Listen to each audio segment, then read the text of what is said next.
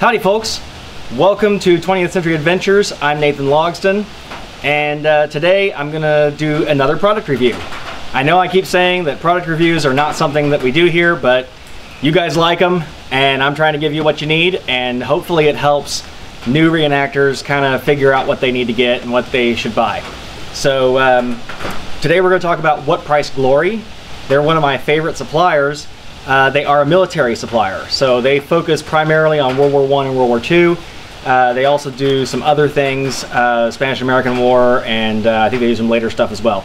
So primarily we're going to be looking at the Spanish-American War stuff and the World War I stuff.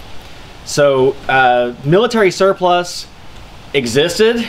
It was used following the American Civil War. We start to see surplus military goods being used by civilians in a civilian camping, hunting, fishing lifestyle.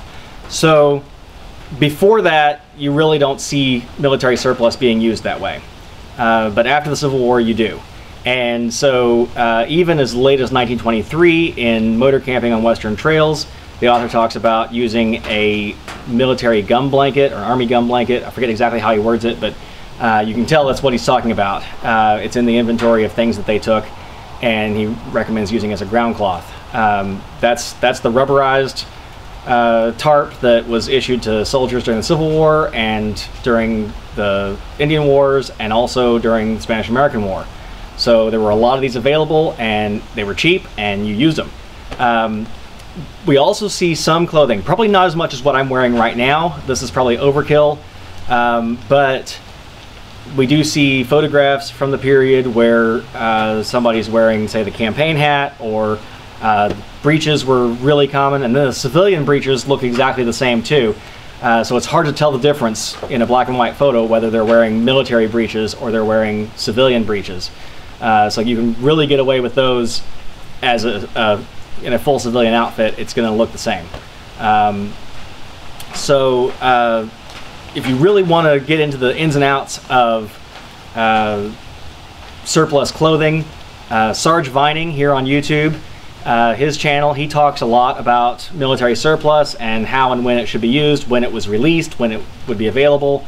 So he is definitely the guru when it comes to surplus military stuff.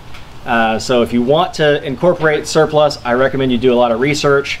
Watch his videos too, and try to figure out kind of what would be available in your time period. Obviously, you wouldn't want to wear World War I surplus stuff, you know, early in the 20s. Some of it was released right away, but a lot of it was held till as late as 27. So it might be that you would do more of a 30s impression with your World War I stuff. However, we also see where soldiers just brought their uniforms home and used the pieces that were practical to use. They didn't wear their stripes in the local saloon, but you know, they would use the raincoat and the hat and puttees.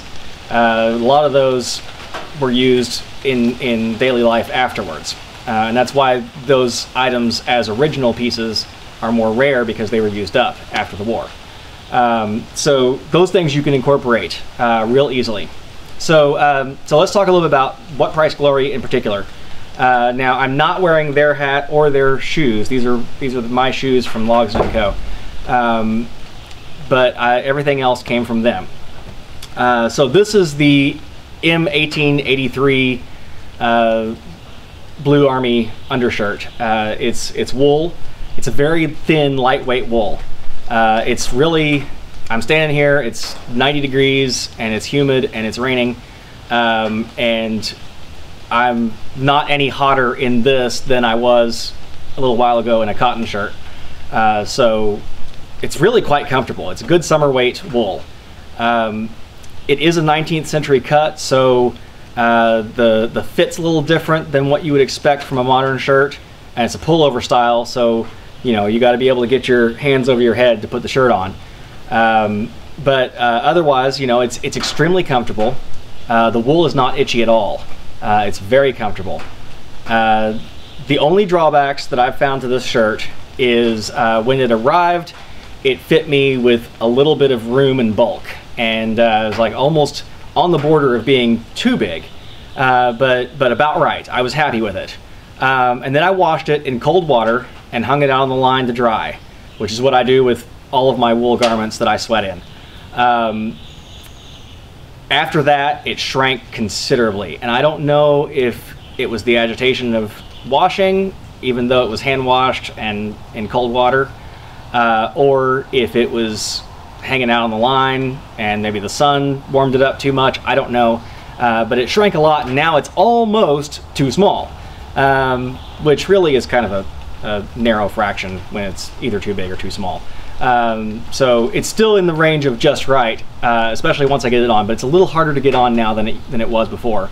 But it doesn't feel as bulky as it did before, so that's good. Anyway, it's something to be aware of. You know, if you're a girthier sort of guy, you might want to order a size above what you would normally wear, just so that you've got some room for that shrinkage. The only other thing is it's got plastic buttons on it, which I don't care for at all. And of course that's easy to change. I just haven't gotten around to doing it. I need to buy some good bone buttons or something to put on here. I think I'd be happier with that.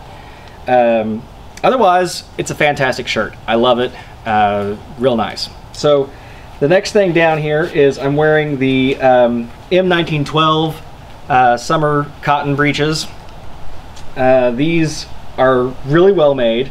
I ordered my size. Now remember that my belly button's right here, okay? Our waist in this period is across the belly button. It's not on the hips like it is nowadays. You know, you might wear a certain size of jeans, and if you order that size in these, it's gonna be too small because this is narrower than this is. At least if you're like most of us. Got that dad bod going. So measure around your waist and order that size. So that's what I did, and these fit perfectly. They are just spot on, real comfortable, fit great. They've got 2 front pockets. They have no pockets in the back. It does have a little buckle across the back. It has a watch pocket right there. Belt loops, and it also has suspender buttons. So you can wear it either way. Very comfortable. And they also offer this is I think the olive color. They also offer a similar pair. I think they might be an earlier pair, maybe a 1902 pair in cotton that is khaki color. It's like a soft tan. Either one of those are appropriate for civilian use because civilian market was producing the exact same pants. Sometimes they had pockets in the butt is the only difference that I've seen between civilian and military breeches. So you can use these. They will be just fine for doing a full-on civilian impression. The next product, this is something new that they just launched. This is the private purchase officers' gaiters. Up through World War I, officers could still purchase their own goods that were military in style, but a little nicer, better made, maybe a little fancier. And that was commonly done. So that's what these are based off of, and there could be all kinds of variation in this, and even a civilian could go to the same maker that the military officer went to and say, I want that for myself, and the person would make it because their job is just to make whatever's ordered, and whether it's a military officer or if it's a civilian. So as a civilian, you can wear these. These are great. I was really excited about these, and I ordered them as soon as I saw them on the website. And the only drawback is that they are way too big. And I did measure my size for these. I can fit 3 fingers almost between the end of this and my calf. So I'm not sure what went wrong there, whether they sent me the wrong size or if they're just not true to measurements, because I've never had this problem before with anything I've ordered from What Price Glory. So I'm going to give them another chance. I'm going to go back, I'm going to order the smallest size because there's a lot of adjustment on this. I have this cranked all the way down and it's still too big. But there's 3 holes in all of these latches, and there's quite a few on the bottom strap. So it looks like I could order the smallest size and still adjust up if it's too small. So that's what I'm going to do, and if you order these, that's what I recommend is order them a little small, because they seem to be big. So I want to also talk about some of the other products I have that they've made. This is exactly the same thing as the 1912 cotton breeches that I'm wearing now. These are just the wool winter breeches. Really pleased with these. It's a nice heavy duty wool. It is a little coarse, so it's a little itchy against the skin on the legs, but they're extremely warm. Great for winter hunting and winter camping. I wear these all the time. Sometimes even when I'm not reenacting, I just wear them around the farm in the winter because they're so warm and comfortable. We had a period earlier this year where it got super cold and it was down single digits for days, and I wore these to do all my farm tours in because they were so nice and warm. So definitely really like these, and they have all the same features, the watch pocket and everything, as the cotton ones.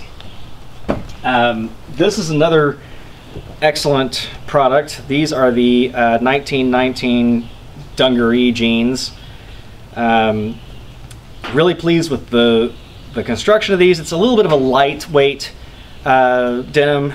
It's not real heavy duty, but it's well stitched, and I think it would hold up just fine, and it's great for summertime use because it's lightweight cotton.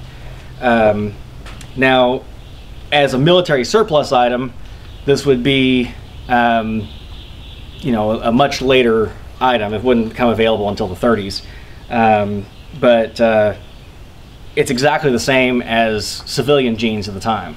All the cuts and everything are almost identical. So you could definitely get away with wearing these earlier as a civilian and just not tell anybody that they're the military cut, and there's really no difference. The only thing that I don't like about these is that the legs are really, really wide. So it kind of gives you a late 20s to early 30s look. Even into the 40s, they still wore, you know, kind of that baggier look, and they do kind of resemble that more. But the extra room also makes them very, very comfortable and cool in hot weather. So I think I'll put these on instead of wearing all this because I'm starting to get warm.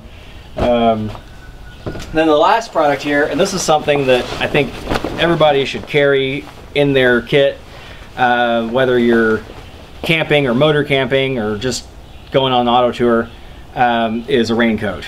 You never know when it's going to rain, and keeping the water off of your clothing is vital, because it's really, especially if it happens to rain for days or the humidity's high, you can't dry those things back out real easily, especially if you can't get a fire going or something. So having a raincoat can make a big difference, especially if you're on an auto tour and maybe you got side curtains and a top, but the car breaks down and you've got to do work under the hood while it's raining. Raincoat's going to save your butt. So, and historically, this is something that would have been readily available as a surplus item and something that people would have bought as surplus. So it's a lot cheaper to buy a surplus raincoat for something that you may use a few times a year, as opposed to buying an expensive one, especially if you're going motoring and you're looking at the possibility of being knee-deep in mud. You wouldn't want to ruin a nice, expensive raincoat. You can get one of these military surplus ones, and it's going to be great. I think this is the 1908 cavalry raincoat, and it's just really fantastic. It's built exactly like the originals. It's got vents under the arms. The seams are all galvanized, or vulcanized rather. So it's real vulcanized rubber. It's really well done. I love the weight and the weave. It's a very tight weave, great fabric, and then it fits really nice. It's bulky. There's a lot of room under it, which is what you want in a raincoat, because these are not insulated in any way, shape, or form, and rubberized fabric is very cold, and as soon as that rain gets on you, you may stay dry, but you're still going to be cold. You're still going to get the cold effect of the rain. So you want to wear your jacket underneath of it or something for that extra insulation and extra warmth. And this is big enough to go over a jacket. This is the smallest size they carry. I've got a 41-inch chest, so they are oversized. But again, that's good. It's got snaps down here so that you can bring that in a little bit, bring that close. You would wear your gloves and put this over it, snap it down to kind of cinch it around the gloves, keep water from backtracking up your sleeve. And then it's got these clips. I love the details on this. They did this right. So it overlaps, and you've got two sets of clips. You've got this wider one in case you need the extra room, but you've also got these over here, and they just snap over like that. And this was common on some civilian items too. I've seen this used in a variety of situations. So these clips are totally correct. And you can even bring the collar up and you can button it across. It's got a snap that comes across. Oh, I think I just broke something. I did that wrong.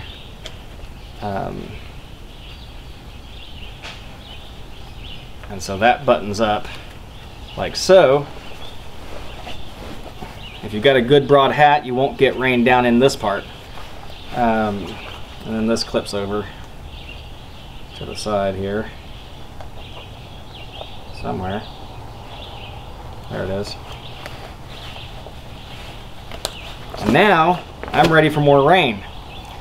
Now this doesn't breathe real well. It's got some vents, like I said, under the arm. It's got these little rivet vents, but it's definitely toasty inside here. So, but if I stood out in the rain and it started to get me wet, not that I would get wet, but I have stood in this coat in the rain, and my shoulders got cold. They weren't wet, but they were definitely cold. So I recommend having a raincoat in your gear and a sweater or a jacket of some sort that you can wear under your raincoat for added insulation. So anyway, those are the products that I have from What Price Glory, and I've been really pleased with their quality overall, aside from the few things that I mentioned, and that's just, you know, nobody can win everything. Overall, it seems like they really try hard. They do a good product, and their shipping is fast, and the customer service is great. And you can even reach the owner on Facebook and chat with him if you have an issue. So he reaches out nicely. Wonderful, wonderful service, and fantastic company. So I hope this has been helpful to you. If it has, give us a like and subscribe. And happy camping. We'll see you down the road.